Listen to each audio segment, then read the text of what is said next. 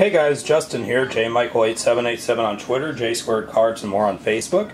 Just wanted to do a quick recap here of the video, recap video of the weekend here. On June 21st, which was yesterday, I ended up going to Columbus, Ohio. I went to the Franklin County Fairgrounds for the Hilliard Card Show. First time I had been there, I'd heard about it for years. I usually only go to Canton area and Akron, or I'm sorry, Canton and Cleveland area for my card shows. I'm based out of Akron. So essentially I went there, spent a little bit under $1,000, got some okay deals, got some deals I'll probably break even on, and then I got a few things I'll make some profit on. I got a lot of little odds and ends. I know a lot of people who buy and sell. I know a lot of people who do Twitter, Facebook, eBay, have stores. So it definitely will make my money back, plus a little bit more. Got a mixture of lower end stuff and some stuff that was a little bit more expensive. Nothing amazingly high end, but just a lot of little nice cards here and there. Get a sip of the coffee here to make life better. So like I said, it was about a 2-hour drive down there. I seen some faces that I hadn't seen in years, and I seen some people that were regulars up in the Northeast Ohio area shows. I definitely will go back. It's I believe, bi-monthly show. So the next show will be around August, I want to say. I do know though that with the COVID-19, it did probably throw a wrench into their dates, so I'll have to see exactly how the schedule pans out. So I also do have some other videos I've been working on that are more time consuming. I have what will be another part of basically some not cut signatures, I'm sorry, like some index autographs that I found, and a big deal. You know, the baseball players range from the 20s to 70s, 1920s to 1970s, but I'm going to do at least one more video on those. I just like kind of giving the player's name and a little bit about them, but the first video was pretty cool. There was one guy who played in the minors from like 1923 to 1940, and he actually did have a couple games and or at-bats in 1926 with the then Brooklyn Robins, who became the Dodgers in Brooklyn and then became the LA Dodgers. Reminds me of that famous line, Escape from Alcatraz, with Clint Eastwood, where the guy was like, "How are the Brooklyn Dodgers doing?" And he's like, they moved to LA a few years ago. So that just made me think of that. Anyhow though, here's some of the kind of some of the cheaper stuff. I'm not going to go into too much detail just because I want to spend more time with the more expensive stuff. But just some interesting stuff. I love cards that look like this. I love like those sweet spot style cards. Cooper Cup, Romo. Pretty cool card there. That's a nice one. Paul Pierce jersey card. Steven Jackson. Fergie Jenkins. Some more color, parallels. Laramie Tunzel rookie, numbered to 99. I don't know if I still have it, but at one point I did have the gold variation of that card, numbered to 10. These are numbered to 99, I believe, or 49. But just some, some rookie color. These were all mostly at $1 or under. Like the autos and jerseys were mostly $2. But I did find a good handful of $1 ones. This ended up being about $2 or $3. I think he charged me. It's out of 1,000. That'll be a break-even card at worst. Some random Florida Gators autographs. Andrew Luck. This is a 2016 holo. Some of these went up in price. I mean, that's definitely not going to lose any money buying it at $1. This was $1 here. One of those. Basically what was Football Canada, so I don't know what exactly that was. It's not the Canadian Football League, I don't believe. It's I'm not sure exactly what it is, but it's one of those sets that Upper Deck put out. Upper Deck's put out so many random sports and entertainment sets, having lost the MLB license, NFL, and NBA license. I say that with no without disparaging Upper Deck, because I mean I really respect, they're trying to stay afloat, and I honestly hope that they get back at least one of those licenses that they lost, because I'd buy some stuff from them if the price of wax goes down. Of course, I'm not paying 5 times the retail price on stuff. I'm gonna get a quick focus in here. Kareem Hunt, some Mahomes, random autos and jerseys. Jordan Zimmerman, number to 25. Pretty cool Mark Sanchez patch for, I think I paid $1 or $2 for it. TJ Leaf Prism. One of those medallion cards, 150 years. So, some of these too, like I said, I spent a little bit under $1,000. A lot of these dealers that I bought from, I've never done deals with, so I don't want to like lowball them. Not that I ever lowball anyone, but like the one guy I did business with, I was just kind of like, hey, we can just see where we're at. I picked out stuff. I wasn't pushy. I let them set the price. It's not like I said, I'm not going to buy it for that. The one guy I spent $670 with, he wanted $690. I said, well, how about $650? Then we met at the middle at $670. Daddy. Hi, honey. You okay? Okay. I'll be in a minute. Yeah. Alex Mack. Just lots of Ohio State stuff down there too.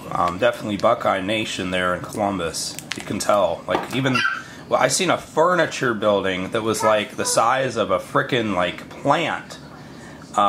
Factory plant that was definitely the Ohio State colors, and I'm like, yeah, that person is an Ohio State guy all the way. So just some random color, prisms, optics, hollow foils, rookies, numbered stuff. These ended up being I think I ended up getting them for about 60 cents each. These ones, this one here was a little bit more, but this is pretty cool. I know my buddy Ryan, or my buddy Steve Brightman, he's on Twitter also.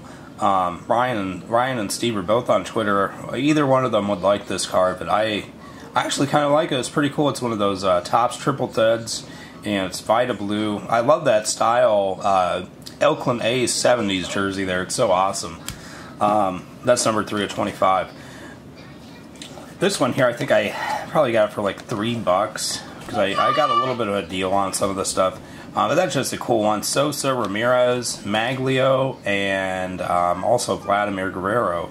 I always liked those jerseys from back in the Donruss Leaf playoff era. A couple more cards here. Aaron Judge, Cracked Ice, but it's not numbered. It might not be considered the Cracked Ice, but I think I paid $1 for it.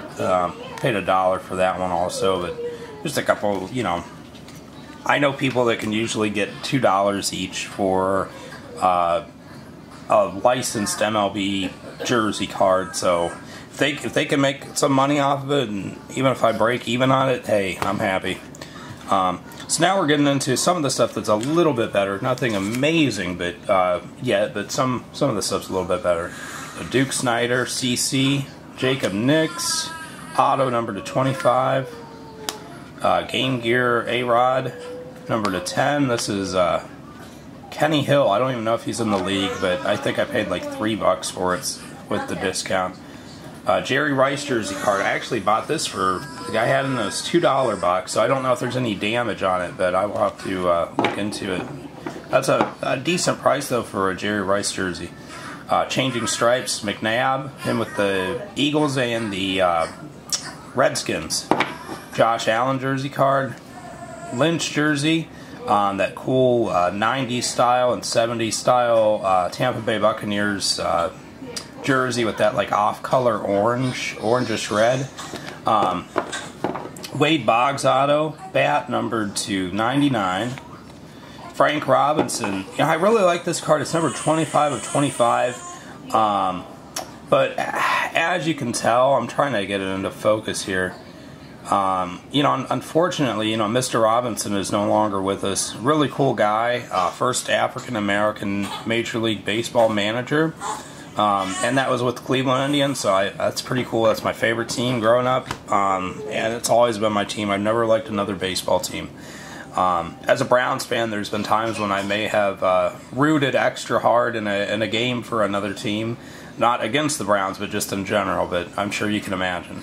What I was going to say, though, was unfortunately with some of the older players, you know, I don't know how old the signature is. I know he died, you know, last year.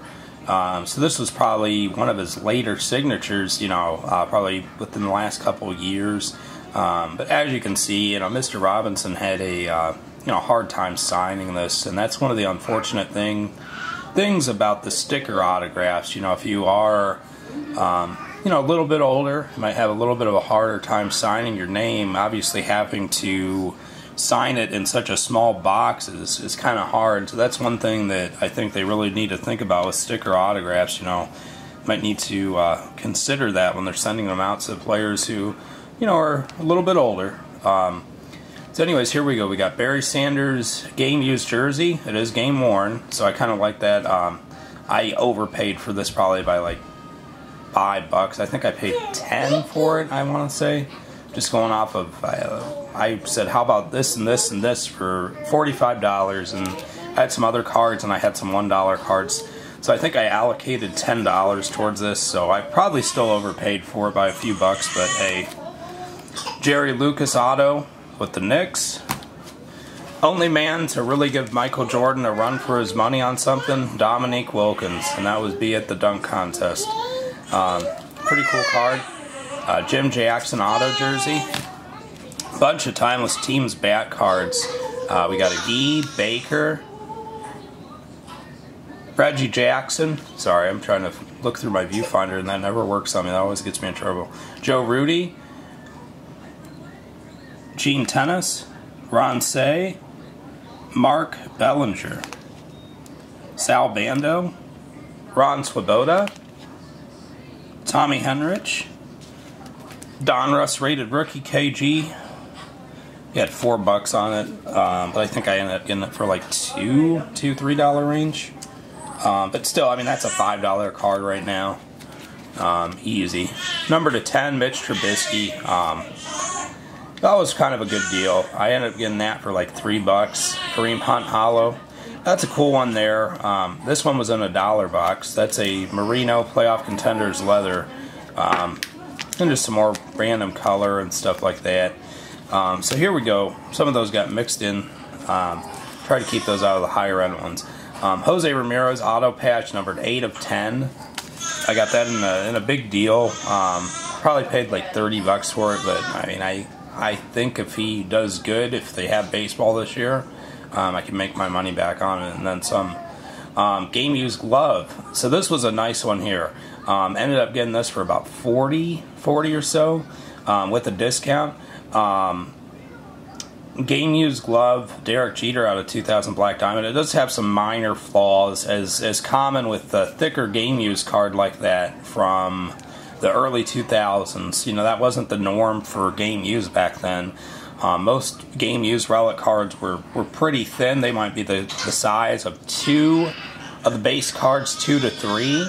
Of course, if it was a patch or something like this, obviously it was more, but what I'm getting at is they didn't necessarily store cards back then as well that were thick like that.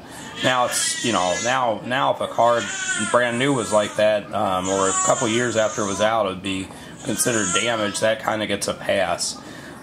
Really cool card. This is probably from Flair's bankruptcy sale because I haven't seen where it's numbered on here, and this would have definitely been numbered, a triple patch. So Roger Clemens with the Yankees, and Mark Pryor and Josh Beckett, Cubs and Marlins, respectively. Really cool card. Bobby Hull autograph. Bill Mazeroski. I'm sorry, I'm tired, guys. Game used pants. We got some guy named Khalil Greener. No, I know who Khalil Green is. He was a big prospect back in the day. Then some guy named Derek Jeter on there. Man, that Jeter probably really drags the value of that card down. Then we got Charlie Keller, game used bat. It's kind of a cool find. JT Barrett, I think he charged me like $5 for this card. It's numbered 2 of 5. But I let him look at it. He had $10 on it. I thought for that price, I mean $10 even for that card. If you can find the right buyer, you'll probably double your money. Eddie Stanke back card. One of my first Joe DiMaggio relics. It's a dual bat card. I wish it was a relic, I wish it was a bat and a jersey. Quad bat of basically Jim Bottomley, Roger Hornsby, Bancroft, and Cam. So the 1920s era national treasures. One of my first Mike Trout jersey cards, believe it or not. Him and Pujols. I love Albert Pujols, but his cards definitely aren't. Unfortunately, his cards should be worth more money, Pujols, but they don't sell as good as the Mike Trout would. So that probably would be more valuable if it was just Mike Trout. Paul Molitor auto, pretty nice looking. He has a really nice signature, in my opinion. Pretty nice signature. Yogi Berra, numbered 8 of 20, with the Yankee pinstripe. My friend Jerry, he likes this card. I'd probably end up selling it to him. It's a 2003 Leaf Limited Jim Thome jersey, and that's numbered 3 of 25. He had $20 on it, so I want to come up with a price that's fair for my friend, but just so that I don't lose any money on the deal. Carlton Fisk, numbered 42 of 50, White Sox auto, pretty cool. He had 35 on that, but I got a deal on all these guys, so the sticker price isn't necessarily the truth, especially on stuff like that. Like the Thome, I think he charged me probably like $15 for. Edgar Martinez, I got this for like $10 as part of a bigger deal. A really nice autograph, and that one is numbered 99 of 99. Not that like 1 of 99 or 99 of 99 or jersey number of 99 means much these days, but still kind of cool. So we're getting into some of the better stuff now. A little bit better stuff at least.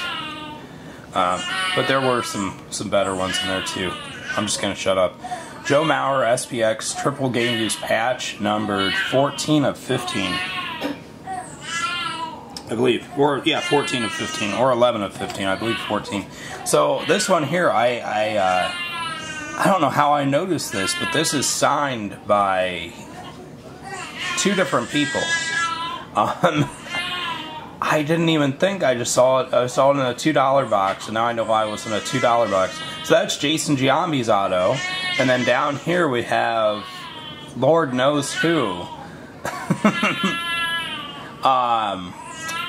Just so you know, I'm not a horrible dad. My mother is with my son out there, so if you hear him crying. So that's a gold auto, but yeah, that card's not really worth anything. I am going to ask my buddy Ryan, though. He's a big A's guy, if he recognizes whose autograph that is. I did take it out a little bit just to see if that was, to see if that was like on the top loader or if it was on the sleeve, and it is on the card. So next we have this one, Marcus Mariota and Derrick Henry, or I'm sorry, Melvin Gordon, I apologize, numbered 6 of 15, and on the back, sorry, this one's a little bit harder to focus because of the reflective case it's in.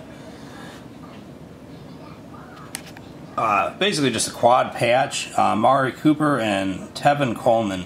Kind of a cool card, but I think he had 25 on it. I think I might have paid like 15. I probably definitely overpaid on that, but I liked it when I looked at it. I was like, that's such a cool card, I gotta get it.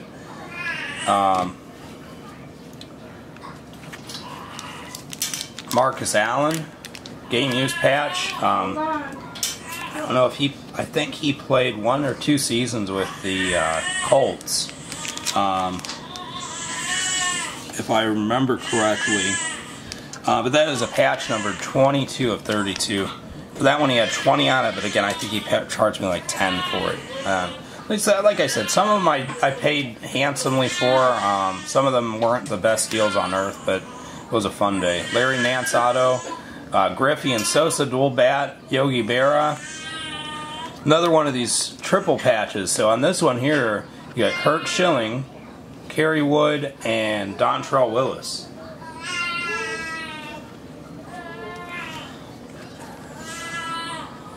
Gonna save the.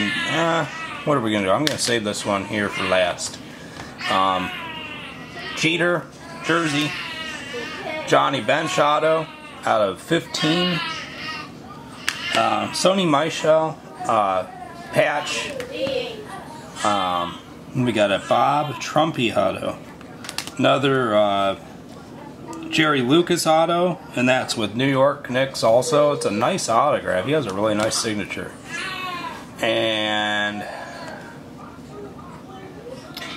Kerry Reichel game use patch number 19 of 30. So this was the most expensive card of the day. And we got a Roger Maris, that's part of the game use patch, Mickey Mantle game use bat, and Elston Howard game use jersey, numbered 5 of 15. So this card here basically defines 1950s and 1960s Yankees. That Maris patch is sweet. He was a little bit high on this. He had 150, but I figured out a way to get enough stuff to get it down to a price that I could make some money off of it. But he was a real nice guy. You know, all the dealers there in Columbus were pretty good. Like I said, it was the first time dealing with some of them, and they were all really, really good for the most part. You know, from what I saw, everyone was real nice. It was definitely if you live within even a couple hours like me, it's worth the trip. Or again, when we do have our Canton card show here, if you're within a couple of miles or a couple of hours from it, it's worth the trip also. But you know, it was a good day of buying, lots of fun. But that definitely made my day. You know, being able to get that. But yeah, like I said, you know, all the dealers were nice. It wasn't a bad drive. We ended up getting a hotel for the night. My mom did go with us only because she needed a chance to get out of the house, and also, you know, she was nice enough to watch the kids for a little bit, and she got to have some fun too. So everyone had fun. It was a win-win situation, and I appreciate you watching this here. Be sure to subscribe. Go ahead and hit the like button. I'm going to be doing more of these videos. I got to do a big recap video for purchases earlier in the month and get that out of the way. And I got some other videos with my index cards coming soon. So be sure to like and subscribe. Hit me up on Twitter. Hit me up on Facebook. If you have any questions, feel free to hit me up. Thanks, guys. Have a good one.